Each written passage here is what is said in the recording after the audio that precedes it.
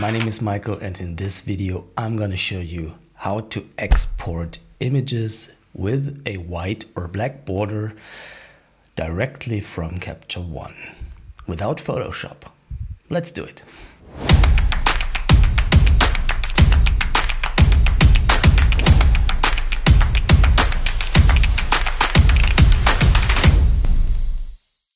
Now this is something that has been considered as impossible. Now to be honest, this functionality doesn't come from Capture One, and I don't know why they didn't include that function in their program, but it bothered me, so I found a solution. Now first of all, let me show you how it works.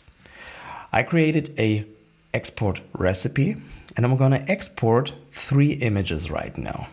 I'll switch over to the Finder so you can see that after a few seconds the images will start to appear, and these images have a white border just straight away without me having to do anything else than just exporting. And that's the way it's supposed to be, right? Because we don't want to go into another application and add the border.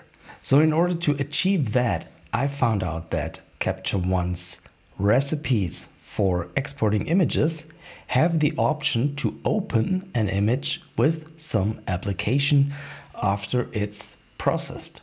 And that's exactly where I'm adding a program.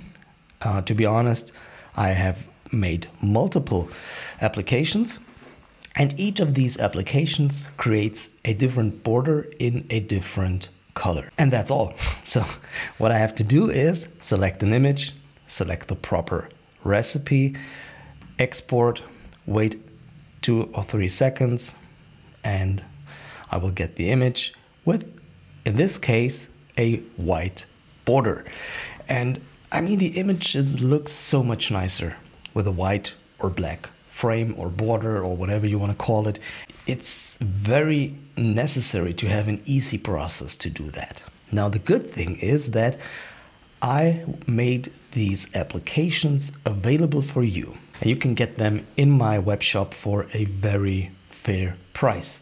Now, you will find the link in the video description, and you will also find a tutorial on how to install and use these applications in Capture One. Now, this is not a plugin for Capture One. It's a separate application which will be called by Capture One in order to add a frame to your just exported images if you like. So you can add borders in different sizes and different colors.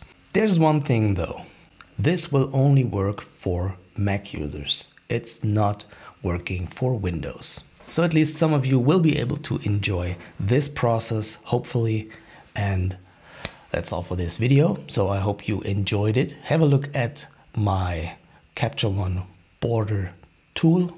The link is, as I told you, in the description under this video. And if you like this video, leave a thumbs up, leave some comments, and have a good day. Thanks for watching.